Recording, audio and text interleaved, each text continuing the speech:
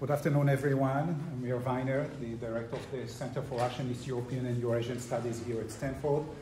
And it is my pleasure to introduce today Professor Donny Sowers, a repeat offender. This is his second visit to Stanford within a few months. Professor Donny Sowers is literally the authority of the government and politics of post-Soviet Baltic states, Estonia, Latvia, and Lithuania. His book on this very topic is a staple in the studies of the post-Soviet space in this region. He was educated in the University of London, the University College of London. This is his second Fulbright award here in this country, which is quite a rare honor. This year at the University of Washington in Seattle. And today he will talk about the first step of his project, still in process, about national stereotypes in the Baltic and the Nordic region. Something that everyone is an expert about, national stereotypes, and nobody knows anything. And we learned today a lot from Professor Sowers. Always a pleasure having you here. The one thing that I would say, we a little bit misled you about the conversation. It will be mainly a lecture, and I will moderate the questions and answer later on. You're most welcome.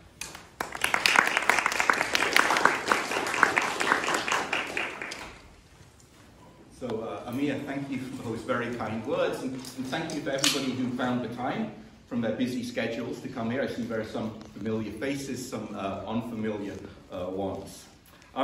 So today I'm talking about a project which has been on my mind for quite some time, but in a very sort of blurry, sketchy sort of way.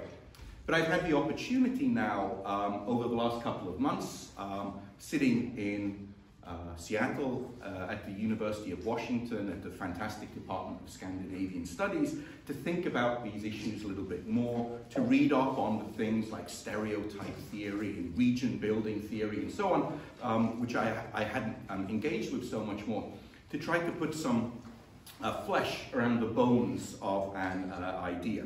So that's what I'll be talking about today. I'll very briefly describe the region, which is something anybody who's a scholar of the Baltic states always has to do, because we have to assume that people don't perhaps know so much about a region, although the Nordic region is very well known, the Baltic one less so. And then I'll explain how I got to the problem and the issue that I'm talking about, and then I'll outline the research project, how I'm sort of tackling the issue, my first ideas about it, and so on. But this is still very much a work in progress, so I will appreciate any comments, any questions. The meetings I had yesterday, the meetings I have today, all of them have been helping me to develop these concepts. So, I'm looking at Northern Europe, Northern plus the Baltic states, Northeast Europe, Scandinavia plus others. There are all kinds of different terms which are used to describe the region. Essentially, probably the best phrase is Northeast Europe, and it's the small countries of Northeast Europe. So the countries which have many, many similarities in size, and when I say size, I mean population size. The geographic territory of many of these countries like Finland, Norway, Sweden, even Latvia, which often prides itself on being bigger than the Netherlands and the Belgium in terms of its geographic space. The countries are not necessarily geographically small, but when we talk about the population size, we're talking about the small countries of Europe. And remember, small is beautiful. It's good to be a small country, especially in the European Union. These are also democratic states. They're members of the European Union, although the level of integration differs. Some are members of the Euro, some are not. Most are members of NATO, some having joined only very recently. So Russia isn't part of this project. Germany, Poland, as large countries, not part of this project. And also those who would like to be Nordic, like Scotland, where Scottish nationalists base their appeal on independence around the idea of, look over there, look at Norway, look at Denmark. That's what we could be like if we could get rid of these English and seize what little oil we have left and the opportunities of being a small state and go into our great future. So it's these 8 countries, Nordic 5, N5, and Baltic 3, the B3. Now, these countries have a long history of contacts, especially, of course, the Nordic states between themselves and the Baltic states also between themselves. But let's not forget that historically, Denmark has had a presence in the Baltic region. Most famously, the Danish flag appeared from the heavens in Tallinn, right? So in a sense, you could say that Estonia is very much central to the folklore of Danish national identity. And of course, Sweden occupied much of these territories, pretty much all of Estonia, Latvia, parts of Lithuania, also many centuries ago. And Riga was the second biggest city. Riga, the capital of Latvia, was the second biggest city of the Swedish Empire, behind Stockholm. So there's a long history of integration, cooperation across the Baltic Sea, which came to a, you could say, in a sense, a shuddering halt about 100 years ago, when the trajectories of these countries up until then had been reasonably similar. Yes, of course, the Baltic states, including Finland at that time as the 4th Baltic state, were absorbed into the Russian Empire. And then we had formerly the Swedish empires, the Danish empires, which of course shriveled up into the smaller nation states that they are today. But really the great divergence in the region began 100 years ago. And it was an economic divergence. Because broadly speaking, the levels of economic development in the urban centers of the Nordic-Baltic region were very similar 100 years ago. Stockholm wasn't especially richer than Riga. Riga at that time was an industrial and financial hub. Foreign banks wanting to be based in the then booming Russian Empire in the late 19th century, early 20th century, based their banks in Riga, much in the same way that banks that wanted to access the Chinese market 30 years ago based themselves in Hong Kong, right? In a safe jurisdiction at that time under more or less German administration and more or less adaptations of German law. And this access to capital led to a booming local industrial manufacturing sector, making everything from bicycles, then in the same factory they moved on to motorbikes, then they moved on to cars, which tended to blow up, so we started building those cars, also aeroplanes, and all other kinds of manufactured goods, chemicals, and so on in Riga.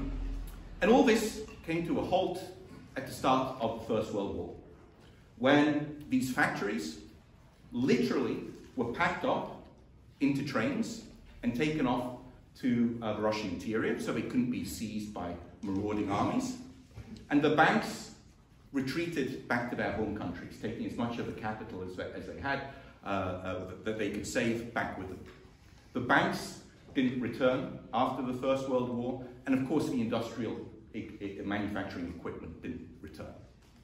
And so at this stage, the Baltic states had to rebuild their economies, war-torn economies from scratch. And of course, Sweden, Denmark, and so on were largely untouched by the war. And then the Second World War exacerbated this even further. Baltic states, including the capital cities, were absolutely devastated by war, the armies marauding across the territories, whereas Sweden is the country that benefited most from the Second World War by selling its raw resources to Germany throughout the war period, and I think was the only country with a growing GDP throughout the years of the Second World War. And similarly, other countries, these other Nordic countries, were untouched. And then on top of it, at the end of the Second World War, the Baltic states got the perhaps less than logical guided hand of the Soviet Union in developing their economies, while the Nordic countries got the Marshall Plan. And so an even greater divergence continued. So when we get to the 1990s and the re-emergence of the Baltic states as independent states, there were huge disparities, social, yes, political, yes, but especially economic between the region. And those economic differences are really what lie at the heart of the differences, the way in which we look at each other, the stereotypes, if you like, that exist across the Nordic Baltic region. And I could add, of course, that the situation was probably exacerbated because in the 1990s, there was no Marshall Plan for East Central Europe.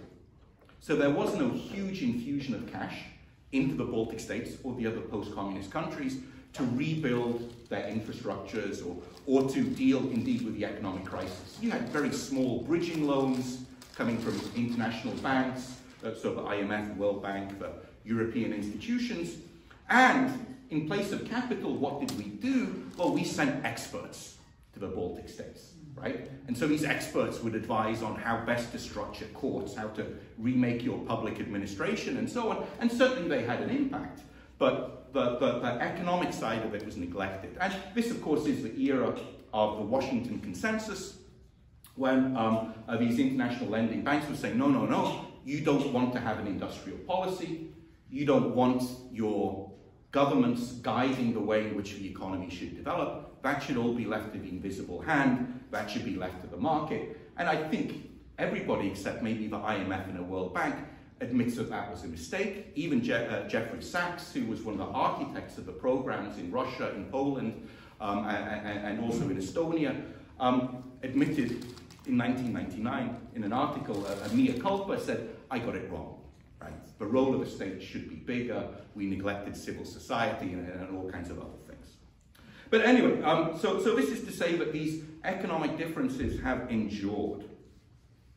Now, on top of this, well, and I should say, actually the Baltic states have had great economic success despite not perhaps having this sort of Marshall Plan type assistance.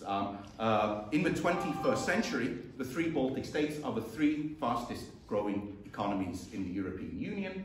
Lithuania first, Estonia second, and Latvia lagging behind. But the three fastest growing economies. Russia, at the time of independence in 1991, had a far higher GDP per capita than the three Baltic states, and of course oodles of oil, gas, and other natural mineral resources. Well, ever since 2014, 2015, all three Baltic states have had a higher GDP than Russia, and for a long time before that, they were by far the wealthiest of the successor states of the Soviet Union. So there has been some kind of economic development. And there's been significant, I would say, political development, social development, and change. And I've been fortunate enough to witness this over the last 30 years, living and working in the Baltic states. But what's really struck me is that these changes, these really fundamental changes, are not understood, or they're not communicated, or they haven't gotten through to people. And there are a couple of moments well, actually I could refer to many moments when this has sort of come on my consciousness, but I'll mention just one recent moment this summer before I came here, which reiterated sort of my interest in this theme, and something that I read in a book just last week, a very typical entry in a book about the Baltic states. So, I was attending a diplomatic event last year, I won't say which country, and as usual, there are some nice things that people say at the start, and the ambassadors, come and they say, well, thank you for attending our event, and then they make some comments. And this particular ambassador made several comments, and this is a Western ambassador, an ally. Said, Latvia is a great country, but you should really think about your political system. You should think about democracy. Democracy is important. You must work much harder at growing your institutions and developing your democracy and so on. And I thought, what? I mean, for one thing, at a kind of like intuitive level, what the hell is he talking about? Because at that time, our president was somebody who you would want as a president if you were, taking it from a book. Somebody with an international education, who had served as 10 years as a judge on the European Court of Human Rights, and then 15 years on, actually almost 20 years, on the European Court of Justice in the European Union, the highest courts in Europe, and then returned to Latvia. Proved to be relatively unpopular amongst the public, but let's say on paper, just the kind of president, measured, reasonable, democratic, humanitarian that you would want. And our prime minister at the time was a graduate of an Ivy League university, PhD in philology, with a business background, spoke fluent German, French, and so on, very much a person of the world. And the head of state of the country of which his diplomat speaking is very, very different to that, shall we say. And even today, when we look at the political leaders of the Baltic states, so at the moment, the 3 prime ministers of the Baltic states are all young, by which I mean younger than me, that's the classification I use. Young women, 2 liberal-leaning, 1 centrist conservative, who are pushing forward very interesting, reform-driven agendas. Last Thursday, Latvia passed into law a same-sex partnership legislation, and so on. So really, very forward-looking. And if I was to show you a picture of these 3 women, or to a random audience, I think most people would assume, oh, those are the prime ministers of the Nordic states, or maybe the Benelux states, or something like that. But it breaks the stereotype of this sort of grey, boring, post-Soviet functionary Lukashenko-type leader, which maybe people associate. And the second thing is just a little throwaway thing in a book, a rare book that looked at both the Nordic and Baltic regions, looking at economic development, written by Herman Hilmarsson, a fine economist from Iceland, but which had a little throwaway thing in it, which is just so typical of books which have throwaway comments about the Baltic states, where he said, a little section, just a couple of paragraphs talking about how the Baltic states lack democracy. And the example he used was, well, look, the Baltic states did not have a referendum on joining the euro. And I thought, well, hang on, I can only remember one country, and I looked it up. Only one country of the 20-something which have the euro ever had a referendum on joining the euro. That was Denmark. Finland didn't have a referendum. Sweden didn't have a referendum on rejecting the euro. But, this barrier is set high. The Baltic states are supposed to do something which other European Union countries haven't done. And that kind of thing is very typical. And this isn't something new to make this observation. 10 or 11 years ago, Thomas Ilves, the former president of Estonia and denizen of these parts, spent a long time here at Hoover, had a Twitter spat with Paul Krugman when he was still the president of Estonia. And this Twitter spat was turned into an opera. I don't advise you to watch it. You can see bits of it on YouTube if you want, but generally speaking, be careful. He had this spat basically saying, well, look, again, we have a wise man telling us what to do. We are East Europeans, we're stupid, we don't know what you're talking about. And this comes up again and again, and it sort of mirrors perhaps this divide that we've had between Eastern Europe and Western Europe over time. Something which I think is captured very nicely by Anatol Lieven in a book on the Baltic Revolution, published in 93, 94, still by far the best book on the Baltic states. And in it, he refers to the typical attitudes that Westerners have to East Europeans, and he was including the Balts in this. He said that there tend to be 2 very different approaches.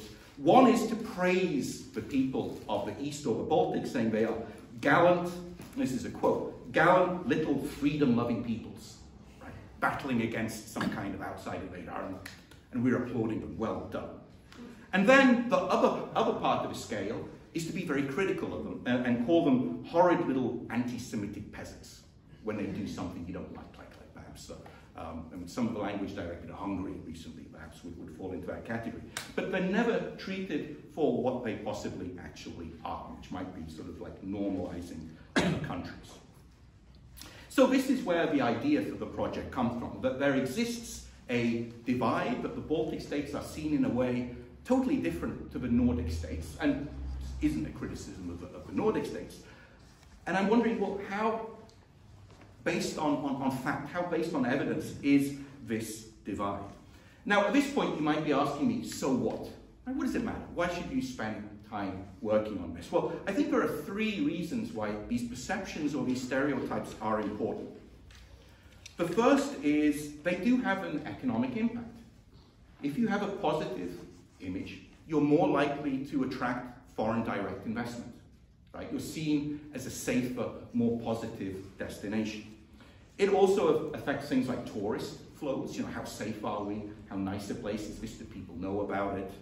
And it also adds value to your products. Just look at how much chairs which have Danish design have on them will cost in probably some fine boutique here in Palo Alto. And that chair is probably actually designed and made in Lithuania, right? Just under a Danish company. But you can add value to your products by having this kind of like, you know, positive remark. The second is there's also a political impact to how you are identified. And this is especially so in the foreign policy climate. And I was thinking about this last week when I was watching your great presidential candidate debates. And there was the GOP debate, which scared the willies out of me. But in this debate, Chris Christie made reference to, like, you know, if we don't stop Putin in Ukraine, then, you know, the Baltic states are next. And the audience, those who were aware of the Baltic states, all of them realized this meant Estonia, Latvia, Lithuania, and not Finland, which 100 years ago was the fourth Baltic state. And that's how it was reported on in the New York Times and elsewhere.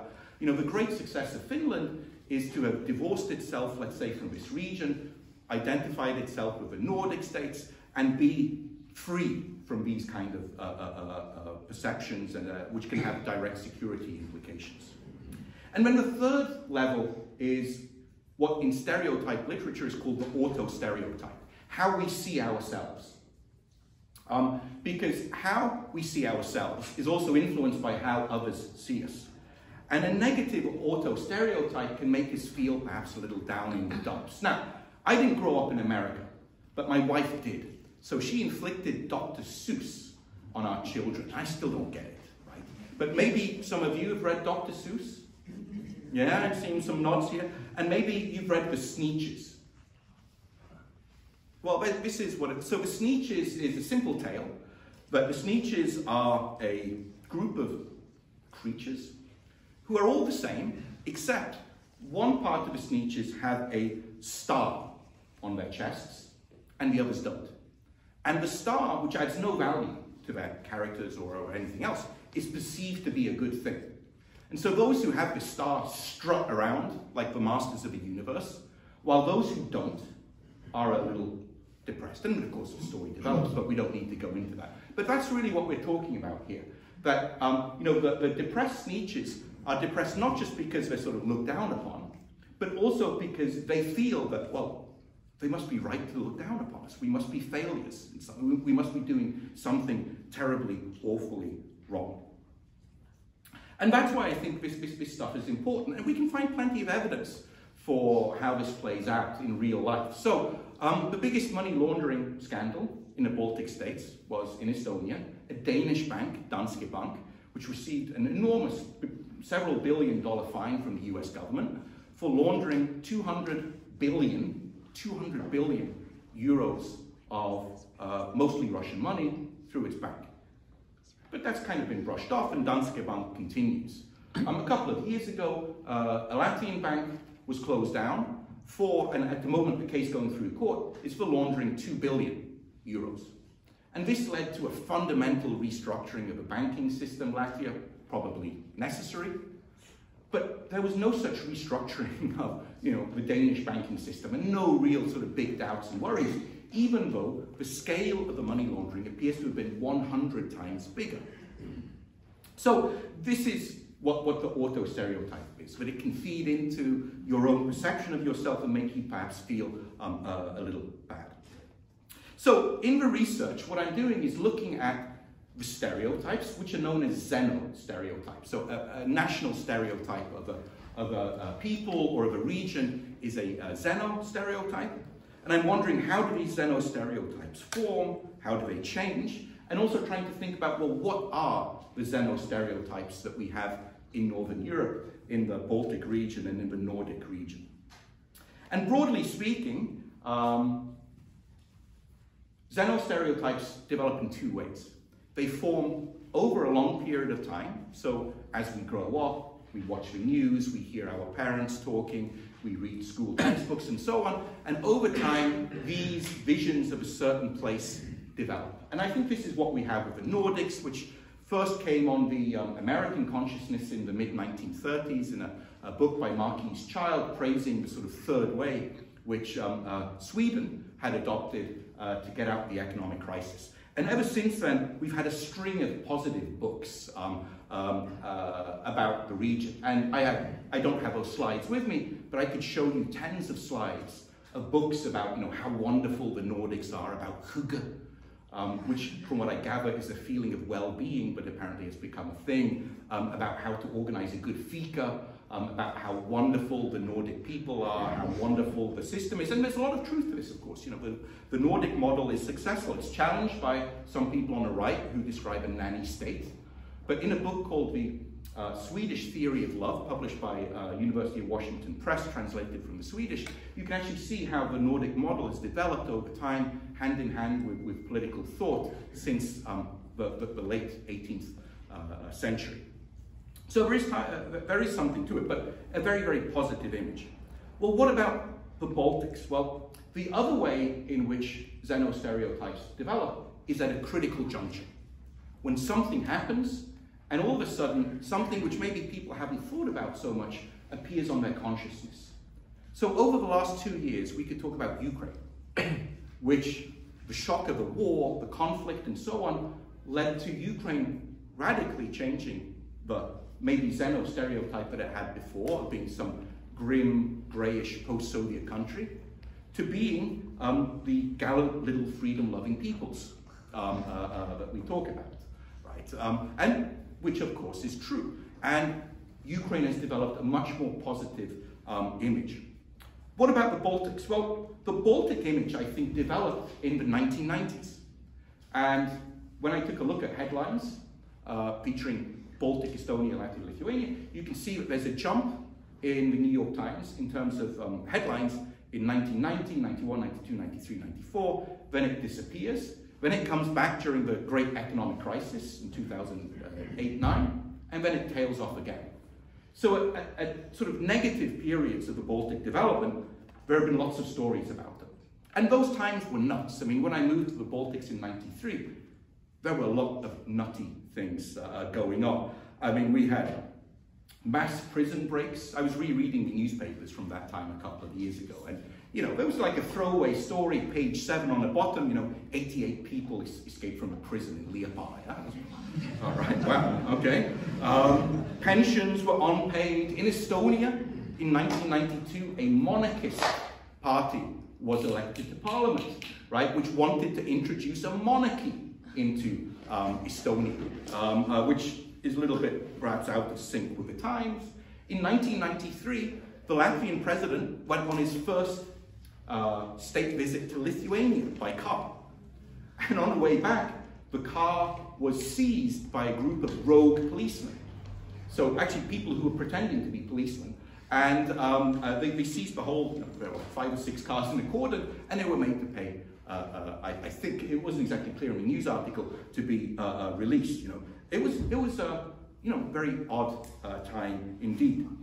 But all this is kind of like reflects negatively on the Baltic states. It's really good copy for newspapers. It's interesting stuff to read, but it's what stays in people's mind because it's a critical juncture. And then we start talking about the Baltics, except in some niche publications like, you know, The Economist perhaps, or the Financial Times. And what stays with people is this perception, which was developed at this crucial juncture. And stereotypes are sticky. They do change a little bit over time, but they change relatively slowly. So I think this is something which is important. The stereotype of the Baltic states which exist, they are based on the 1990s. And that certainly seems to be the case. I mean, I don't have time to go into too much detail on how I'm looking at this. I've mostly used some qualitative indications like, you know, the type of books that we have available on the region. I also looked at how we deal with these issues ourselves now with public diplomacy, and even Estonia's public diplomacy organization has a page where they talk about, well, what are the stereotypes of the Baltic states? And they mention 6 of them, and 2 of them are, number 1, it's scary Eastern Europe, and number 2, we are living in the Stone Age. So even progressive Estonia understands that, you know, the way in which we're perceived outside our borders are a little bit, you know, less than ideal. And I mean, there are ways in getting quantitative data. Doing a modification of the Harvard implicit association test is something which I intend to do, as well as possibly ordering some social survey data. But I think it's clear that there is a difference in perceptions, although the data here needs to be firmed up. And then the second part of the research is to do a sort of state of the region review. Well, how true are these stereotypes? How far have the Baltic states moved on, and also how far have the Nordic states changed over time? And to do this, I'll use the Nordic model, which is this lauded model of state, government, and so on, which has 3 elements, which differ between all the countries, but we can still make generalizations about what they are. The first is the political model, where I'm convinced that we've seen a great deal of congruence over time. And the differences in how our political systems have very much converged. Again, despite the Xeno stereotype.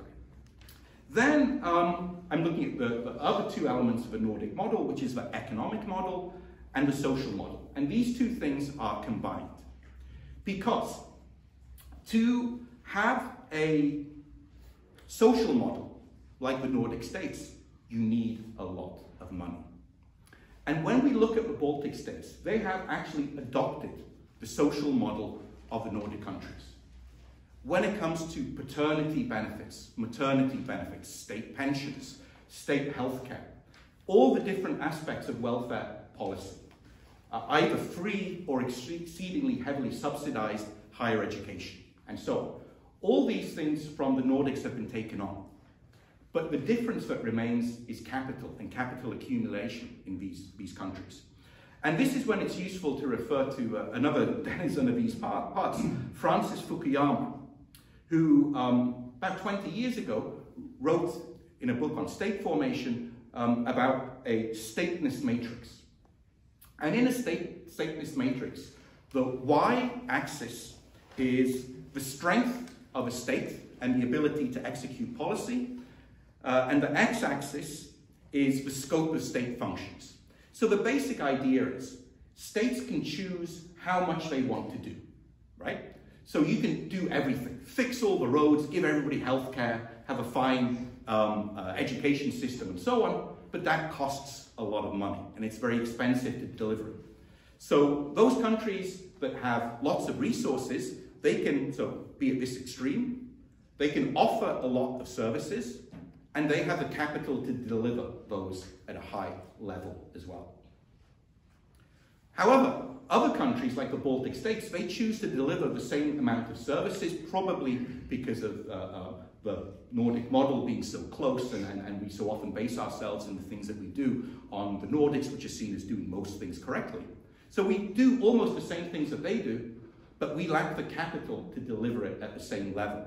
And that's important. Because if you look at a healthcare systems are important, but the cost of healthcare is the same, more or less, between wealthy states and poorer states. A CT scanner costs whatever it costs. Pharmaceuticals cost whatever they cost, with very little price differentiation between countries.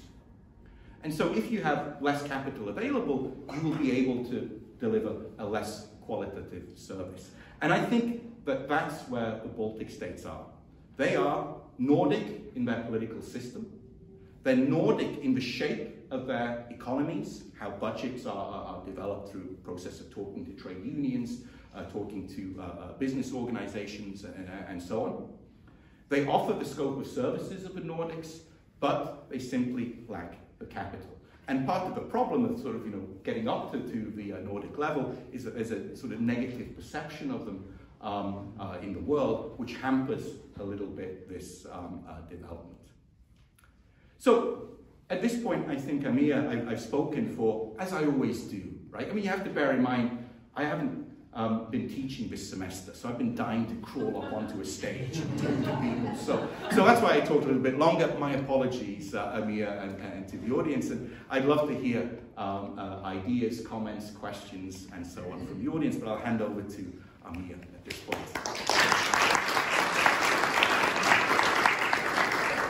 We're open for questions, but let me start rolling the ball. How do we account for the endurance of this dissonance between the xeno and the auto stereotypes? And it brings to my recollection one of the fantastic documents in the British archives about the Baltic states in 1940, immediately after the collapse of independence, when a British diplomat wrote to London from Riga that at the end of the day we don't have much tears to shed for this parasitic, fascist country and all the others. Just like all other tribes, like the Armenians and the Welsh, that is the British, the postulate that they deserve independence is simply fallacious. Fast forward to a few years ago, and you don't name your diplomatic sources, I will not name mine, but with a meeting with German officials and military officers, almost the same story about Article 5 of the NATO Charter, that it was almost an offhand comment. You don't really believe that we will fight the Russians for these little midgets. Direct translation, etc. So they still don't deserve it. And after all the reforms and the democratization and everything that you so eloquently described for us, what accounts for this enduring dissonance between the self-perception and the ongoing perception of countries that actually is supposed to be exactly what we wanted every post-Soviet republic to be, to complete the transformation? Why it is still out there? I mean, this is an excellent question, and I go back to the concept of critical junctures. That people made up their minds, or these stereotypes were formed in the 1990s, when for your generals and so on, they were probably at quite a formative age, and it sticks with them.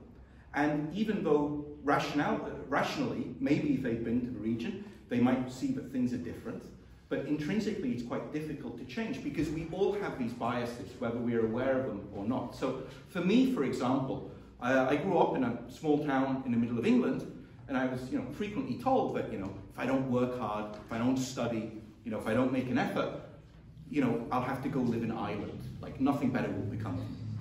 I'll have to go live in Ireland. Because Ireland at that time was the poorest country in the European Union. It was by far the most backward region. Kind of like, for those who know Latvia, kind of like Latgale is to the rest of Europe. And that stayed with me. And today, of course, Ireland is the second wealthiest country in the European Union, GDP per capita or income per capita, after Luxembourg. It's the only country which has fundamentally remade its economic story.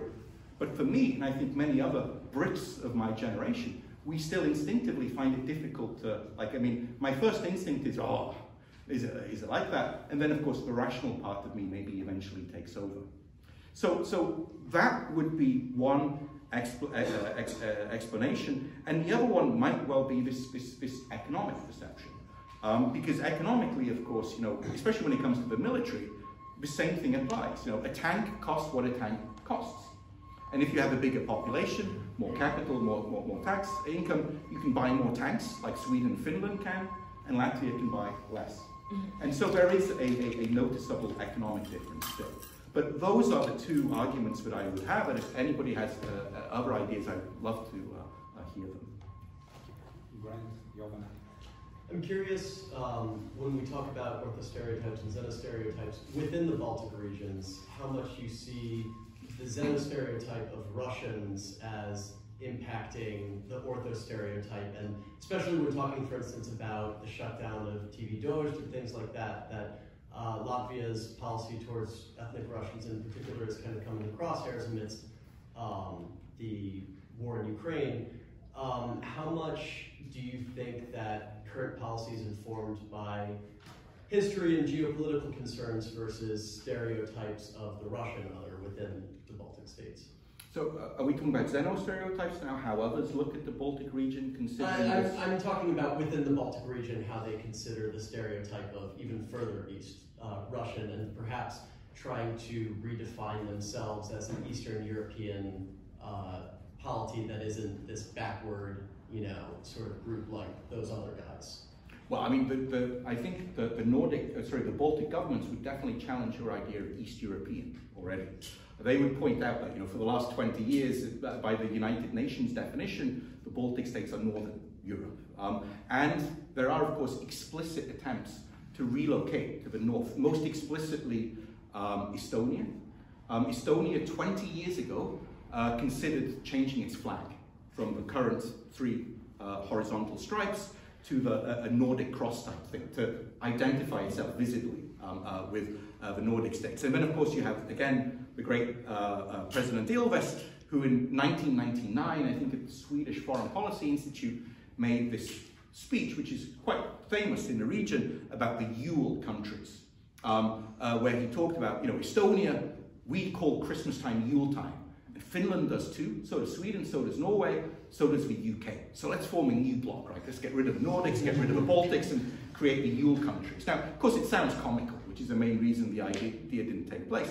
But this is part of a concerted effort to try to divorce itself from the Baltics and get into the Nordics. So the Baltic political leaders definitely identify themselves there. However, amongst the Baltic publics, the ortho-stereotype probably is less defined, and it would be quite socially segmented how people see themselves. I would say blue-collar workers would definitely grumble more that, we're just Eastern Europe underpaid and so on, while elites, lawyers and so on would definitely try to position themselves there. As for views of the East, well, generally the Baltic states, but the Estonian, Latvian, and Lithuanian particular communities, they would have a very negative opinion, broadly speaking, of Russia. They see Russia as other, and apart from some economic benefits that might be gained by trade with them, they see very little of value to be added there. But then you have this 20% of the population in Estonia, about 30% of the population in Latvia, who are of course Russian speaking, and who look at it totally differently, and who identify themselves with Russia just as much as they would with Europe and Latvia and so on, and probably feel a bit put upon at the moment, as you pointed out. How do Latvians see them? Well, that's a tough one. But I would say that broadly speaking, they still see the Russian speakers as the other. We had a great conversation about this yesterday when we were talking about radical right with a group of students and researchers. We talked about the fact that both Estonian and especially, I think, Latvian society is quite segmented.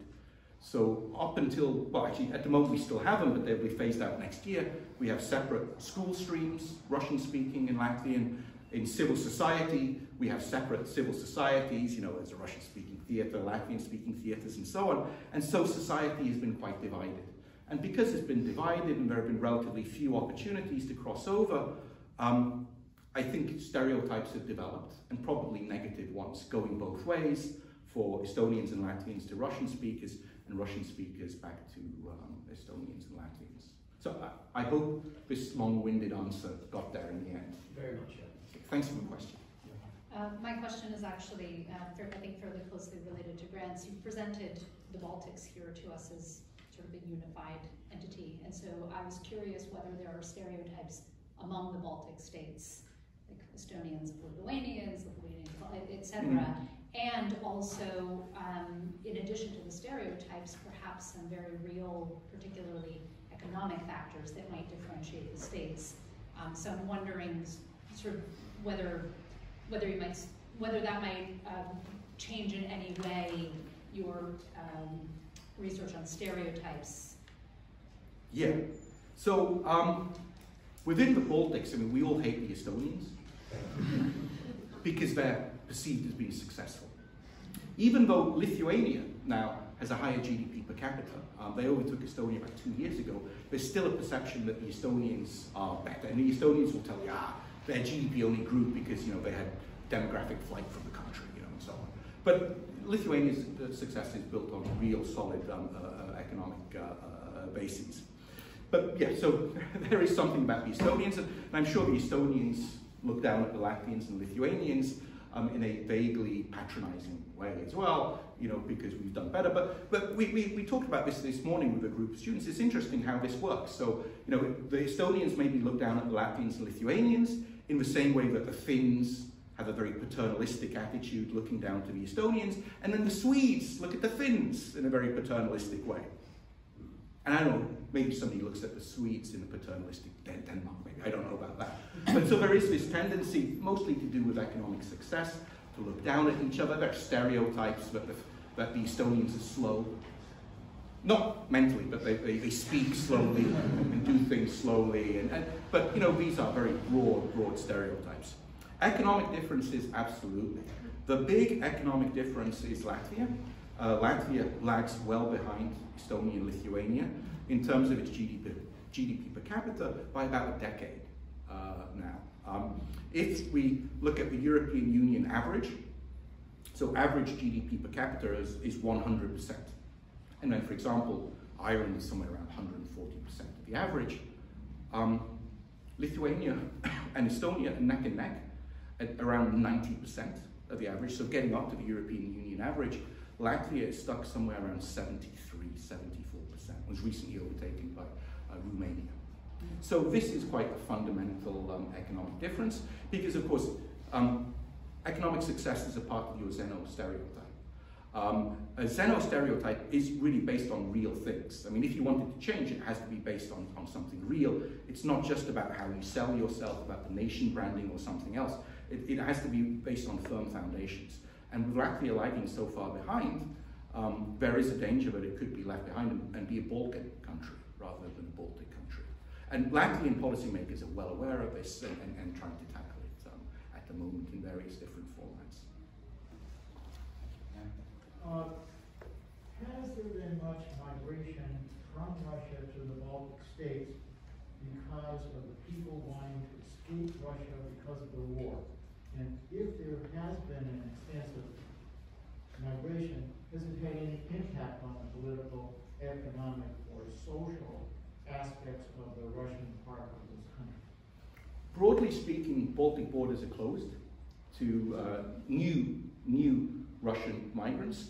Those who held, and there were several thousand families which had purchased basically residence rights, because by investing in real estate or in a business, this is a program that no longer exists. You could get a visa, a Schengen visa for a 5 or a 10-year period. So those people obviously could come in, but otherwise no new Russian migrants have come in. But tensions exist, not so much between Russian speakers, but between Ukrainian refugees, which are substantial numbers of Baltic states, been very open to absorbing refugees. Famously, Estonia has the highest number of Ukrainian refugees per capita of any country, more so even than Poland. And this has led to some kind of conflicts between Russians and Ukrainians, with Russian speakers perhaps feeling that, well, you know, why are we being so welcoming to these guys when, you know, they've been less welcoming to us for the last 30 years. So those tensions exist. I apologize, this is outside the realm of what you want to speak on today, but a lot of these stereotypes we discussed today have been regards the Baltics' position vis-a-vis Europe, like how they are viewed within the European consciousness as like Eastern European as opposed to Northern European. Do a different set of stereotypes or the same apply when looking at more international partners like India, China, Japan? Do they still view them through the same lens of these stereotypes, or do they have a different set of stereotypes entirely when interrogating the Baltic states? So who would be doing the looking? The countries like China, Japan, India, too. So the way that they look upon the region. Yeah. Well, to be honest, I think that with countries like China and India, they simply don't know the Baltics exist, which is another challenge. A xeno-stereotype can only exist if you are aware of these communities. I mean, I gave a talk at Fudan University in Shanghai about 6 years ago, where I sort of, began with the usual thing, who's heard of the Baltic states? Nothing. I'm like, oh God, it's going to be one of those, which is quite strange because they were coming to a talk about the Baltic states. And it took a long time to explain, and people were perplexed. They're like, so the Baltic states together have a population of about 5.5 million people. And of course, Shanghai is 20 million plus.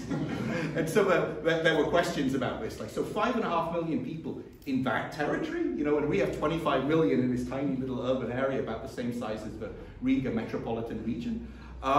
So I think that there's simply a lack of knowledge about the region. And it's interesting, and we haven't talked about this so much today, but it's interesting that that's not a challenge to the Nordics. Because the Nordic states, of course, themselves are very small. They have a joint population of, what, 20, 25 million people. So quite compact for 5 states.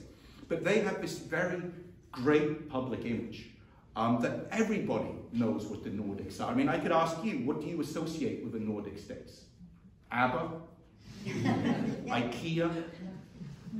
Vikings? The Swedish public diplomacy agency, which is called the Swedish Institute, has this fantastic poster that they have, which has just symbols of Sweden, just Sweden, right? The symbols of Sweden. And it takes, and it has maybe 50 symbols in it, all of which are familiar to us, including things like H&M and corporate brands, Spotify and so on, as well as these older things. So the Nordics have this great public image. Everybody knows them around the world, and it's broadly speaking a positive thing. I mean, what's not to like about ABBA? Right? So these are quite a lot. Wow, I guess the leather jacket that tells us quite a lot there. But so this is really one of the challenges of the Baltics, also to get themselves known a little bit, and because there are things about the Baltics which are unique. Song festivals, for example, but you have to get out there, and it has to be based on some kind of real success to communicate this uniqueness, and that hasn't happened. So I hope that sort of addresses it. Thank you. So former Soviet republics like Belarus and Hungary have dominated the headlines in recent years for their tilts towards authoritarianism. And so people look at the headlines. To what extent do you think that serves as a signal for how to think about the Baltic regions? If they are authoritarian, if they have troubles with their state's form of government or democracy, then it must be the case for Baltic regions too. You're bang on. I think you're absolutely right. I had an email exchange with an old colleague of mine who is a professor at the university in Denmark, and we worked together in the Baltic states in the mid-1990s. And my friend, he had a pretty bad time in the Baltics. So he and his wife didn't really enjoy living there. The challenges of living in Riga in 1995 were quite tough. There were still days when there was no hot water, for example, so hot water was centralized. And all these things which have disappeared long ago. And this has affected his thinking. So we were having an email exchange about something else, and then asked me what I was doing at UW, and I explained this project, and he wrote back to me and said, but come on, I mean, you guys are diverging, all that, all this corruption, this democratic backsliding, authoritarianism, so on. And I sent him sort of a very long, boring email explaining why I didn't fully agree with him, and he said, oh yeah, I guess you're right, I've just been thinking about Hungary, was what he said. And yeah. So I think that because the Baltics are perhaps less visible, when there are trends happening in other places which are closely associated with the Baltics, these trends, there's an assumption that this is happening there. But when it comes to democracy, for example, the 3 Baltic states are amongst the very, very rare countries in the world that in all democracy indexes, whether it's the IDEA Liberal Democracy Index or the Freedom House Index, in all democracies have improved their ranking, all of them. So it's very different to Hungary and the USA, which has slid down the rankings, and other places. I know, follow up to the previous question. You seem to be corrected your own hypothesis in responding to the previous question. So you previously said that the Balts are stereotypes based on their own experience in the early post-Soviet years. Now you are saying that they are stereotyped based on other experience in the recent years, not on their experience, but on Hungarians or Russians or Belarusians or whoever. So my alternative suggestion would be, maybe it's just plain Orientalism. So you are part of that unknown Eastern terrain, and you are stuck there. No matter how you economically develop, no matter how you democratically develop, you are once part of Eastern Europe, always part of Eastern Europe. Yeah, I mean, that's a good thing. I mean, Edward Said is something which I think is Orientalism I reread at the start of this project. And I think there is a certain truth to this. I mean, after all, we've been talking about this divide between Eastern Europe or Central Europe, or whichever term we care to use, and Western Europe for a good 200 years or so. And, you know, despite, I mean, if you look at the economic data, actually, it's quite interesting that the European Union divides its 27 countries into regions. And these functional regions exist for bookkeeping purposes. This is how money is distributed for various different funds and so on. And as I recall, one of the top 3 wealthiest regions, so I asked my students, and I have a lot of international students in my classes in Latvia, to say, well, what do you think are the richest places in Europe? And the one they always miss are the former Czechoslovakia, because both around Prague and around Bratislava, those regions are now amongst the wealthiest in Europe, largely because of the manufacturing that developed. You know, the car industry was virtually shifted from Germany to over there, but services developed and so on. And it's, you know, people just don't think that, you know, Eastern Europe could possibly develop in some way. So, yeah, thank you for the comment. Sorry. Yes, first initial follow-up to that point is how much of it is, again, just the lack of knowledge. It's Czechia, if we go back a century ago, even before the Great War, it was actually quite, like, economically, industrially relevant to Europe, under European great powers, Austria-Hungary, they were actually quite up there. So some say, really, it's just, especially for Czechia, it's a reversion to the mean, now that they're back to parity with, now Italy, Spain, close to UK and France, so by now in terms of income, once you just well, I mean, well past it. I mean, Italy has about the same GDP as Latvia. That's how poorly Italy is. Because I think Czechia, I think they're now up to UK by now, just going by where things are. And then secondly, more specific, not just the Baltics, but that whole region east of Europe, have they been really making an effort, because India have been doing quite a lot, Poland and India, they've been trying to build diplomatic ties and economic ties, but have they been engaging the fast-growing emerging economies, not just India, but also Southeast Asia, much of Africa, where, because down the line, just because of demographic and economic trajectories that derive from the demographic trajectories, those would very likely be in positions of influence in decades ahead. So are those in the Baltics, are they making effort to build diplomatic and economic linkages? Because that, in my mind, that might help overcome the level of just ignorance or just lack of awareness that you actually saw in Shanghai. Yeah, I mean, size matters here. And I think the challenge is that the diplomatic corps of the 3 Baltic states are relatively small. They have to be sensible in where they spend money, because you can't cover the whole world, of course, with diplomatic representations, because then no pensions would be paid in the Baltics. So I don't think that they have really engaged as much as they should. I'm sure that all 3 countries have diplomatic representations that cover that region, but probably they don't have specific representations in each country. But then there's also the issue of how interested those countries are in the Baltic. We could take the example of China.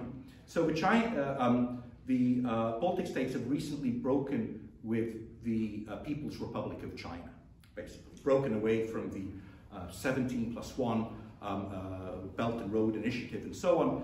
First of all, Lithuania by adopting a very, very pro-Taiwanese policy, and then Latvia and Estonia have followed. And then there was a concern about, what's this going to mean for investment? And then it turned out there was almost no Chinese investment in the region. The biggest Chinese investment in Latvia, for example, was private property purchases. So there was a boom when people were buying these residency permits that I mentioned about 10 years ago. But in terms of economic investments in manufacturing or services, the Baltic states just don't figure on a map of China. And I think it might be something similar to the other emerging economies. They see far more attractive places, which they are aware of. And this is the thing, just if I can diverge for one point. A couple of years ago, I was organizing a conference together with some colleagues on these kind of like economic development issues. And we had one of the partners of Deloitte coming from the office in Benelux. And this was a partner who works on helping businesses relocate. So, somewhere, let's say some Swedish business wants to relocate its back office, or maybe it's manufacturing somewhere else in the world, and they help them relocate. And this is, I think, 2016. And we had this chap come, and he said, "Oh, this is great. It's my first time in the Baltic states. I'd never really thought about them before, I love Riga. Maybe we can have this as a destination, in the future. We need to do more research." So it's just, in bigger countries, there's simply lack of an interest in peripheral regions. And we should remember the Baltic states are peripheral regions. They're not the center of Europe. They are at the edge. I would like to thank you so much for fascinating talk. And you are absolutely correct. The stereotype remain for long, long time. And you mentioned Francis Fukuyama. I have seen him many times giving example, Sweden as an example. And I always remind him that I lived in Sweden and I studied Swedish mentality and so on, and followed the process. And I know just last month, the Swedish government accepted that they cannot handle anymore the crime and gang stuff. And I always tell to Francis Fukuyama that this is that you are telling to the people is not correct. Please read the Swedish mentality by Professor Okedown, that he spent 20 years with his graduate student and wrote a book and translated in University of Pennsylvania. But still, even he as a most educated person here, one of the most educated, follow the same thing and always give Sweden as one of the best country. And it is not, because I travel there and I am just getting shocked, because Sweden now is very different than 40 years ago. Yeah, I would agree with you that, that when we talk about the stereotypes of the Baltic states are trapped in the past, to a certain extent, the stereotypes of the Nordic states are also trapped into the past. The economic systems are a little bit different. The social models have been corrected. This idea of a big state and big spending, well, that's not the case in Denmark. It's not really the case in Sweden anymore. And of course, the great changes in society with immigration from the 1980s onwards are not really counted for in these images. Exactly. Before we thank Professor Hours, I would just say one piece of advice: when we study myth and stereotypes, the best thing to do is to go check them personally. So go to Riga, Tallinn, and Vilnius, some of the most beautiful places that you can have in Europe. And if you don't fall in love in these places, then you're not forced. Thank you so much.